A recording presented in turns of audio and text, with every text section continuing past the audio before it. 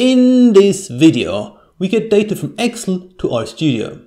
Let's find out two easy ways of doing this in Rstudio. The first one we'll do in Excel, but it works just as well in other spreadsheet programs. Export the data as CSV, which we can easily import in Rstudio using the readxl command or the import command in the graphical interface. The second one is done in Rstudio. If you're using R without Rstudio, the readxl package used by Rstudio works very well. In Rstudio, we simply select Import Dataset and then From Excel. Normally, it's enough to select your spreadsheet. If you have a specific sheet, enter it here if things fail.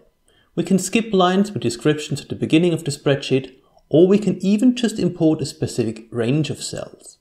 For complicated spreadsheets, I tend to have the spreadsheet open at the same time to check that I'm getting what I want. The range is specified in typical Excel notation.